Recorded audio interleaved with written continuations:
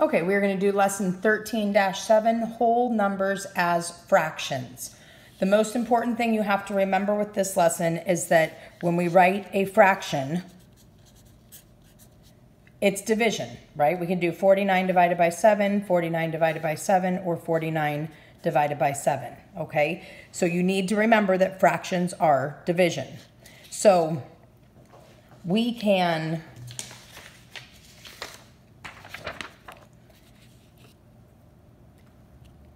If we have like whole number 1, we say that's 4/4, right? What is 4 divided by 4? Whole number 1, okay? But what if, okay, so I have 1 pizza divided into 4 equal parts, right? What if I have 2 pizzas divided into 4 equal parts? I still have 4 equal parts, but I have 1, 2, 3, 4, 5, 6, 7, 8 of them. That equals 2 whole pizzas, and 8 divided by 4 is 2, okay?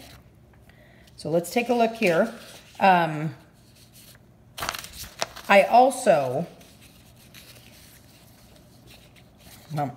okay. So you can write a whole number as a fraction by writing the whole number as the numerator and 1 as the denominator.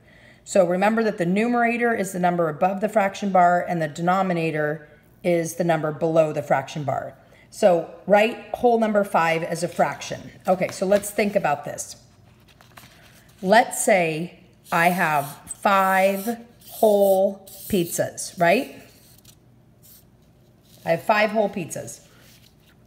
I didn't cut them at all. So each pizza is in 1 whole part, okay? And I have 5 of those whole parts. So while this looks really strange, it actually is not, okay? So, and what is 5 divided by 1?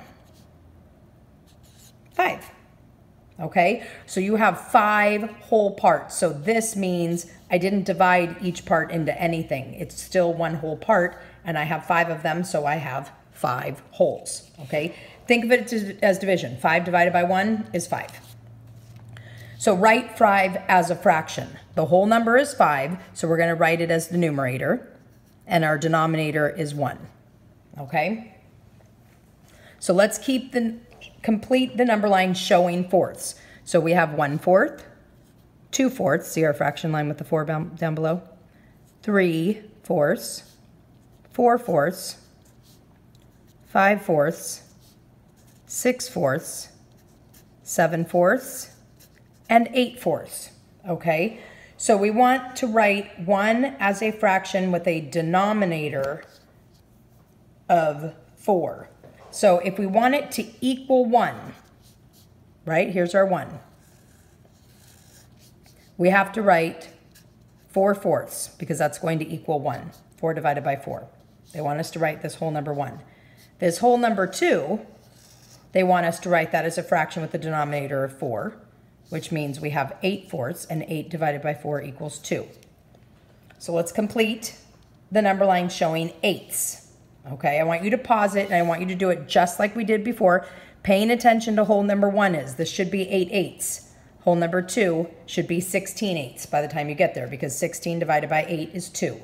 So pause it and fill that in.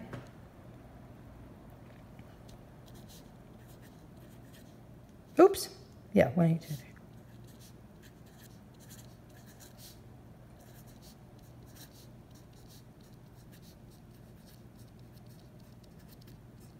Okay, so write 1 as a fraction. That means it's going to equal 1 with a denominator of 8. So denominator is 8. We want the numerator to be 8 because 8 divided by 8 equals 1. Write 2 as a fraction with a denominator of 8. So go ahead and do that right there. It needs to equal whole number 2 when you're done. The denominator needs to be 8. So how many 8s? What divided by 8 equals 16?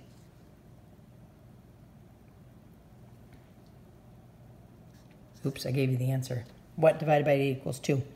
All right, write 2 equivalent fractions for 3. You can draw a number line to help. Now we want it to equal 3.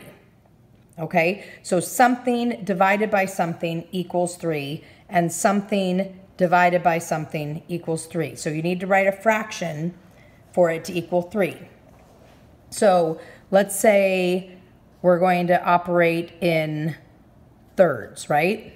We're going to have, so ask yourself, what number divided by 3 equals 3? Or 3 times 3 equals what? Should be 9, right? And we also want this to equal 3. And so you're coming up with a division problem that equals 3. So pause it, see if you can do that. You can have 2 at the bottom, you can have 5 at the bottom.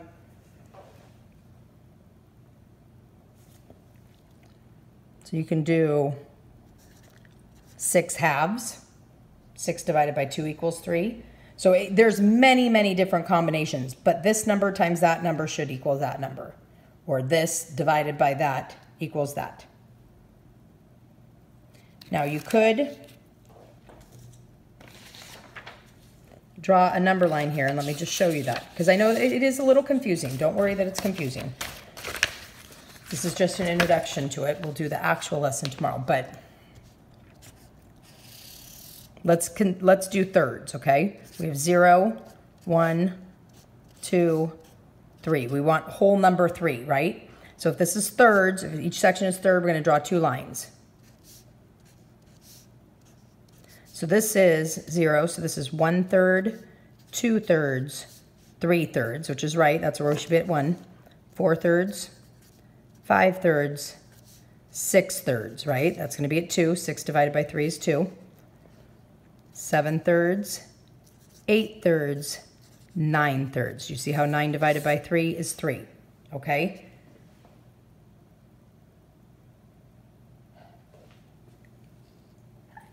Oh, excuse me. So, and what we're saying here is we have 3 pizzas. We're going to divide each one of them into thirds. So I have 1, 2, 3, 4, 5, 6, 7, 8, 9. If I have 9 thirds, I have 3 whole pizzas. Okay, so see if you can do the same for the halves. Show me 6 halves equals 3. Pause it and come back.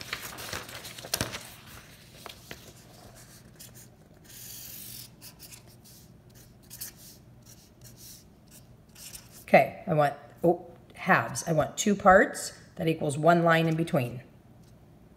Oh, I didn't go all the way to 3. Okay.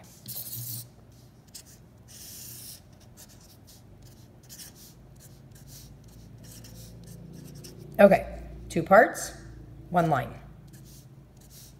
So this is 1/2, 2 halves, which 2 divided by 2 equals 1, so we're on track there.